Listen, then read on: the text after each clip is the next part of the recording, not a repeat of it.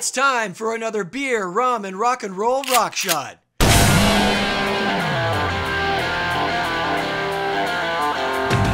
This time, Jon Garner and I are celebrating the 50th anniversary of Deep Purple's 8th studio album, Burn. Released on February 15, 1974, it was the first release by the Mark III lineup, featuring then unknown singer David Coverdale and bassist Glenn Hughes, who replaced Mark II members Ian Gillan and Roger Glover. Burn peaked at number 3 on the UK albums chart, number 9 on the US Billboard Top 200, and went number 1 in 4 European countries. It was produced by the band themselves and engineered and mixed by Martin Birch, who had engineered their previous 5 albums. The band consisted of Ian Pace, drums, Glenn Hughes, bass and lead vocals, David Coverdale, lead vocals, John Lord, keyboards, and Richie Blackmore, guitars. All right, Jon Garner, are you ready to talk some Deep Purple, specifically Burn? Burn, baby, burn. Let's do this. Absolutely. I'm going to crack this beer because I'm thirsty and I love beer. That's all the reason I need. Ooh, what do you got? Well, I'm having a nice red. You're getting all sophisticated on me. How's the bouquet on that one? Mm. The legs, man. It's all about the legs. Did you let it breathe? Yeah, right into my fucking throat. Exactly. Okay, man, I'm going to start like I always do by asking you to talk about when this album came into your life and what impact it had on you. That's not how we start this show. What are we going to do? We always start the show with our shirts. Oh, right. Sorry. Whose show is this? Apparently mine. I mean, it's obvious. Oh, look at you. Casually wearing the Burn shirt. Hey, first off, check this fucking hat out. Can you see that? The party has arrived. The party has arrived. Yeah, well, here we go. I went with shades of Deep Purple. That's what I did. I classed this whole thing up a little bit. Oh, wow. Yeah. I mean, you just normally went with what everybody thought you would go with is the Burn. What did you get that 2 weeks ago in anticipation of this thing? You know what? I do have a photo of me and David Coverdale, and I am wearing this exact T-shirt, so suck on that. I remember that. And as you mentioned DC, hence I'm drinking the red wine in his honor, because he is a bit of a wine connoisseur. Yes, he is. Okay. The second thing we do on this show is ask you when the album came into your life and what impact it had on you. Do you remember? It was a long time ago, dude.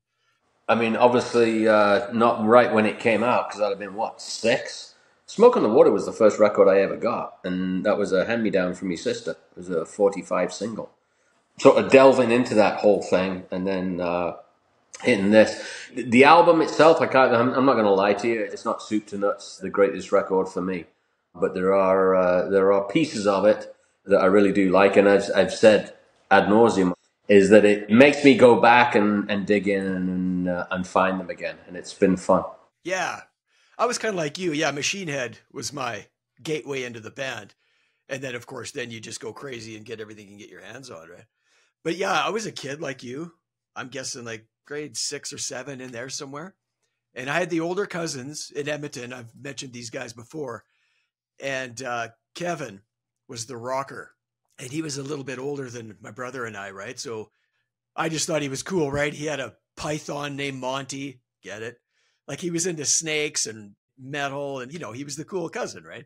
And now for something completely different. Exactly.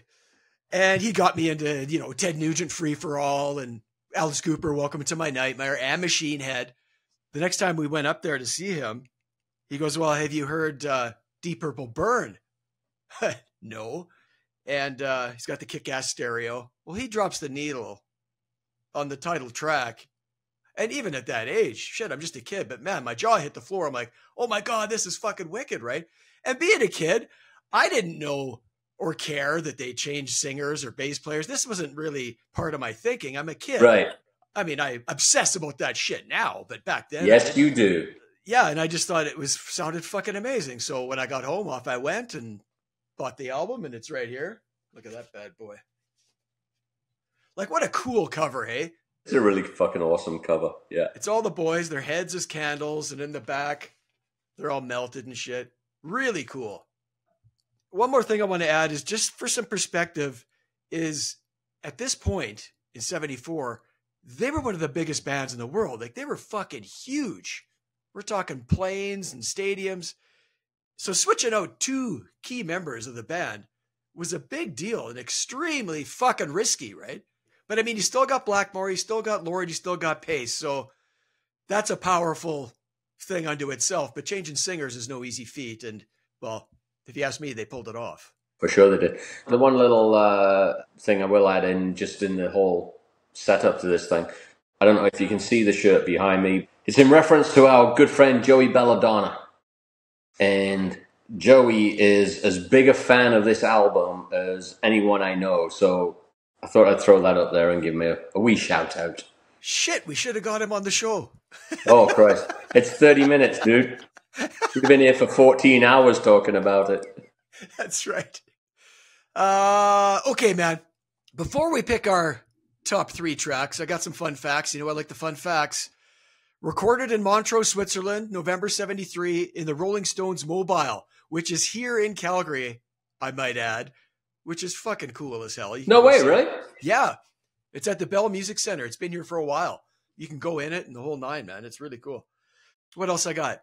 19 years old, David Coverdale wins the audition. Are you kidding me? But he was not the first choice. Blackmore wanted Paul Rogers from Bad Company, hey? But of course, he's in Bad Company. He's not going to bail on that. So Coverdale got the gig, and good for him. And my last fun fact is Glenn Hughes. He participated in the songwriting, but he never got any credit due to some contractual obligation bullshit that he had going on. But on the 30th anniversary edition of the album, they did finally put his name on it. So those are my fun facts. There you go. All tracks written by Richie Blackmore, David Coverdale, John Lord, Ian Pace, and Glenn Hughes, except Sail Away, which is Blackmore and Coverdale, Mistreated, Blackmore and Coverdale, and the instrumental, which is just the boys, Blackmore, Lord, and Pace, A200. 8 tracks in total, clocking in at about 41:37. That's 70s style, not too long. I love that, as you know. Yeah, you do. Okay, buddy, top 3 tracks. So, number 3 for me, and I think this is actually going to surprise you. Sail Away, you just mentioned. That's my number 3 song. Wow. I knew that would surprise you. I mean, obviously, it's a bit of a slower number, and as we know, I kind of like the fast ones. But the more I listen to it, I think the biggest thing to me is that listening to it now 50 years later, there are aspects to me that, and I was driving around today listening to it, I was like, I hear bits of Gates of Babylon in there, a little bit of Catch the Rainbow, right? It's very much a precursor to where Blackmore was going later on. You know, in hindsight, I find very interesting. And Coverdale's voice, just fucking awesome.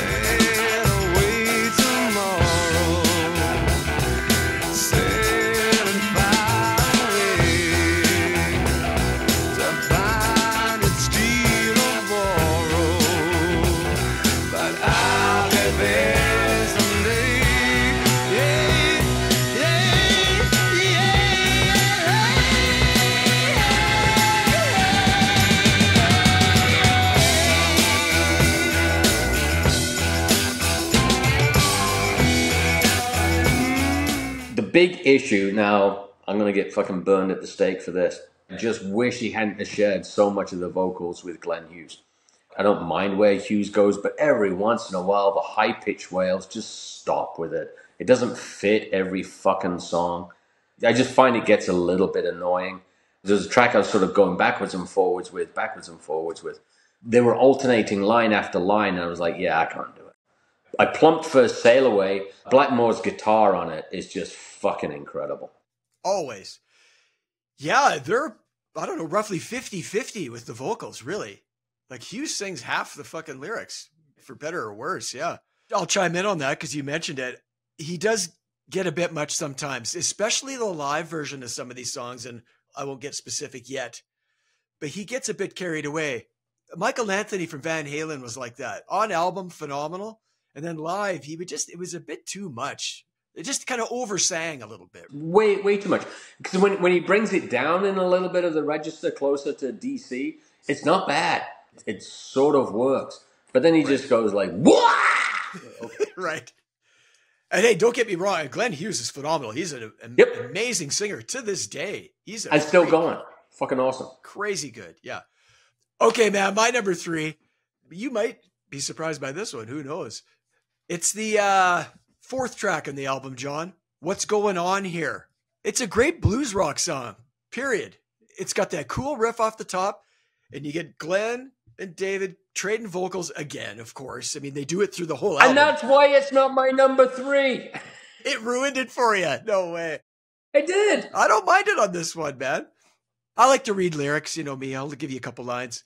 I like the spent the night chasing up a listed old flame, lying on the floor. Can't remember her name. I can't stay here. There's something wrong here. What's going on here? I mean, it's just a fun lyric, right? It's just cool. And the key to this song for me is Jon Lord does this kind of honky-tonk piano thing that I really like. And it's not the norm for him, right? So that's really cool. And man, Blackmore's solo, of course, is fucking wicked as always. It's a bluesier feel for him, which is, again, not the norm. So everybody's kind of doing something different on this one. Yeah, the piano solo from Lord is killer as always. I got my notes, John. It's a toe tapper. Yeah, I love it.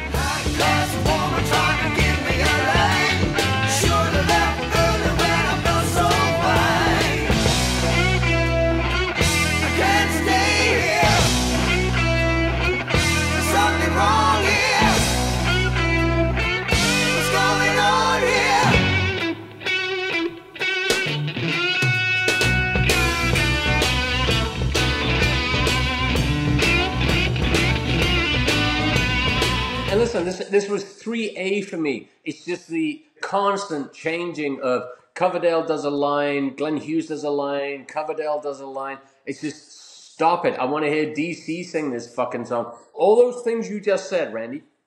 It's a blues song, and Blackmore doesn't play blues, and he was fucking nailed it. And Jon Lord with his piano as opposed to the Hammond organ, fucking awesome. Ian Pace doing what he does. And nobody still to this day does that better. They just don't. He's so fucking good. It's a cool, fun song. I'd be stunned if you were to put Coverdale down on a rack and him not say this was sort of the foundation of where he went with Whitesnake. Because this is a Whitesnake song.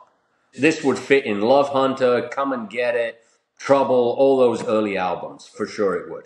That's a good point, man. Totally could have. Yeah. That's where he was headed for sure. No question. He just needed to get rid of fucking Glenn Hughes. That's where he was headed, and that's where Richie bailed. He wanted nothing to do with that. Yeah, I don't want any of that. No. I want gods and monsters. That's what I want. Exactly. Okay, man. What's your number 2? Number 2, I don't know if this is a surprise or not, but I've been mistreated. Whitesnake continued to play it. Blackmore played it when he was with Rainbow. It was like a 3-hour song on one of their tours. Like took a whole record side on Rainbow on stage. Ronnie sang the shit out of it. Oh, sang the shit out of that fucker. Yeah. It's such a good song. It's still bluesy.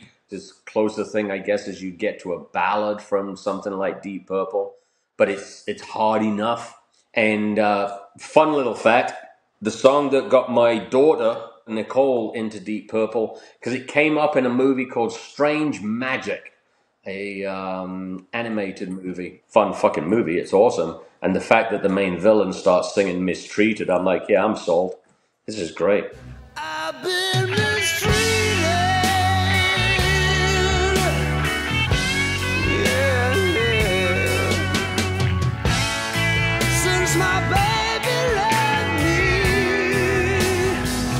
I've been losing my mind.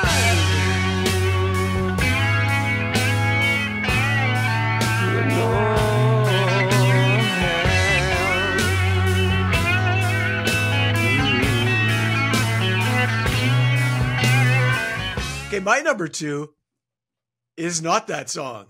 My number 2 is track number 3, Lay Down, Stay Down. Starts with that little Jon Lord piano vamp. Then it kicks into that main groove, man. It's got a nasty quality to it, man. And I love that cowbell shit. Ian Pace is wailing on that cowbell like it owes him money. Fucking, he's just hammering on it, man. I like that stop-start thing. DC sings a verse, and then Ian Pace does those drum fills that are just insane. Oh, he's just going off, man. And I know you don't like this, but Coverdale and Hughes take turns singing the verse. Not every line, but the verse. And I think it's cool, though, because they are contrasting styles. And I don't mind it because they are so different, right? I prefer Coverdale on this one, though, for sure. Chorus is strong. Again, more cowbell on the chorus. And Jon Lord's pounding away on that fucking piano. I think it's fucking cool. And Richie's guitar solo, off the hook. Great feel. He just makes that fucking Strat sing, man. And I just think, regardless of who's in this band, it's fucking clear who the driving force is. It's Blackmore. Oh, no question. It's just no doubt about it. And my fun fact is it's Ian Pace's favorite track on the album. So Lay Down, Stay Down is my number. I guess Ian Pace is wrong, too. I'm in good company. I got something to find. There's one thing I really need. I'm gonna tell you right now. Lay down, stay down.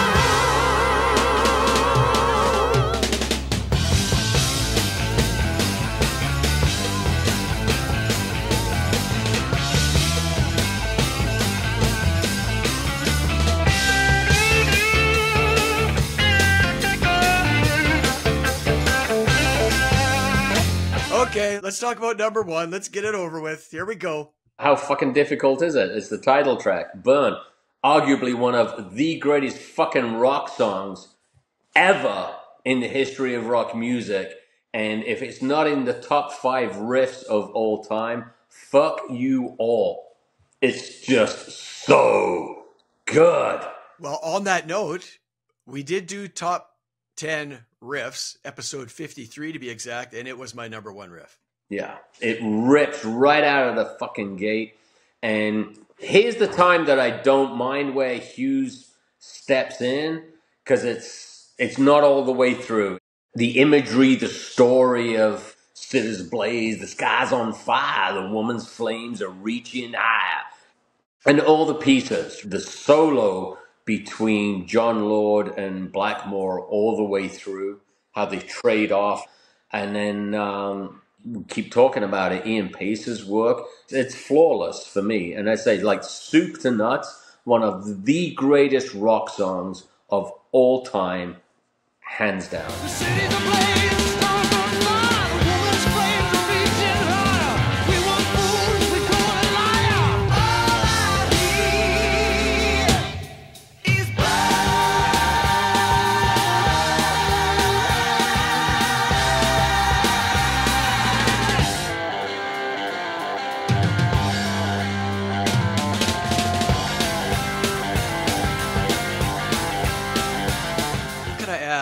It was the first single off the album, John, which it's 6:05.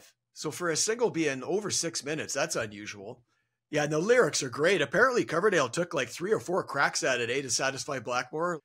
Like Blackmore didn't want any lyrics about being on the road and chicks, none of that kind of stuff, right? He wanted more fantasy type stuff. And well, fuck, Coverdale nailed it on this one, man. You get Coverdale singing the verse and Glenn sings the bridge, right? So David does the sky is red, don't understand, past midnight, still see the land, people that say the woman is damned, she makes me burn with the wave of her hand. Wicked, right? And then Glenn does the, you know we had no time, couldn't even try, we know we had no time. And now here's where he annoys me though, live. Yes. He says, time, time, time, time. And it's just annoying. Ratchet that down about 18 notches, right? What I really love, Randy, is DC with Whitesnake put out that live album. It's been a few years ago now. But what song did he lead off with? Burn. Of course. If you're kicking off a Whitesnake concert with Burn, that tells you what that song means to him and how fucking good it is. Absolutely. Yes. Okay, the solos, you mentioned them. What I like about it is Richie's solo, it's like a 2-parter. Like it switches about halfway. He's shredding, and then he goes to a more melodic lead style solo. And Jon Lord basically does the same thing, like you said. He's just shredding away on the organ, and then it takes a more melodic feel, right? Same type of deal. Kind of mirrors Richie there. Fucking wicked. Ian Pace, killer, like you said. Just showcases his skills. He's fucking insane. And I have here, this is without question one of my favorite Deep Purple songs of all time, if not the favorite one.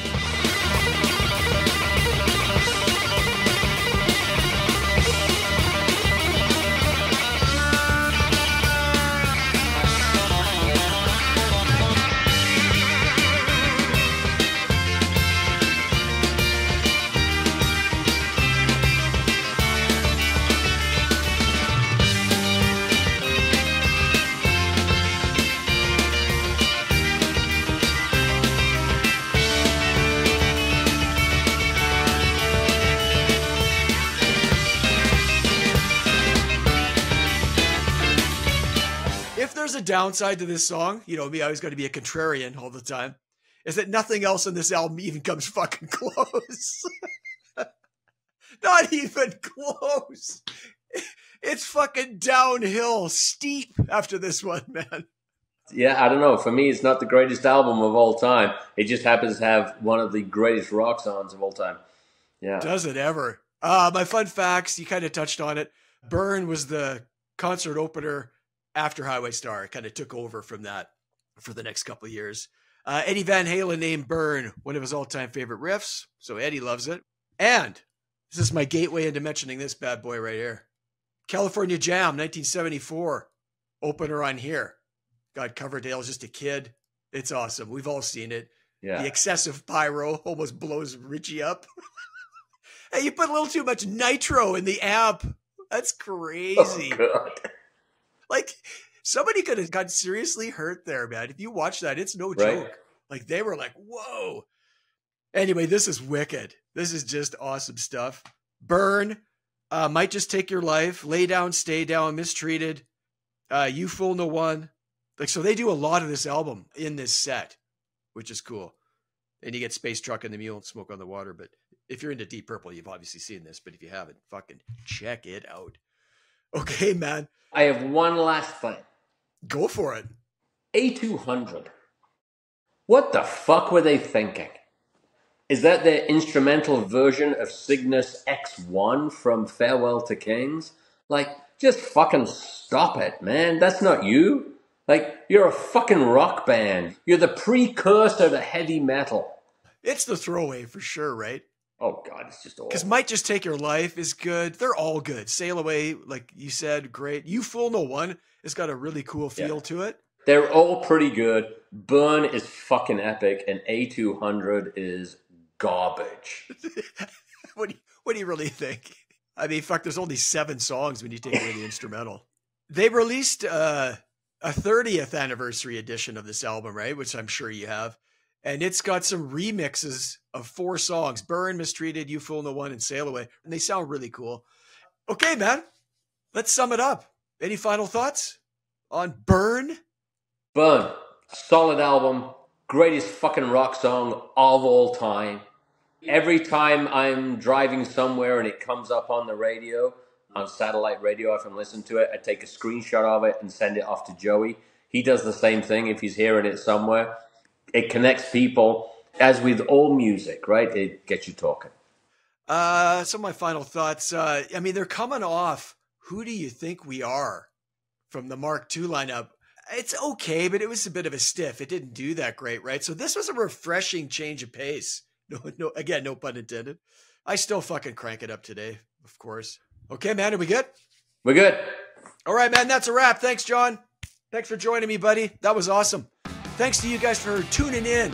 We always appreciate you hanging with us. Let us know in the comments what you guys think of Deep Purple's Burn.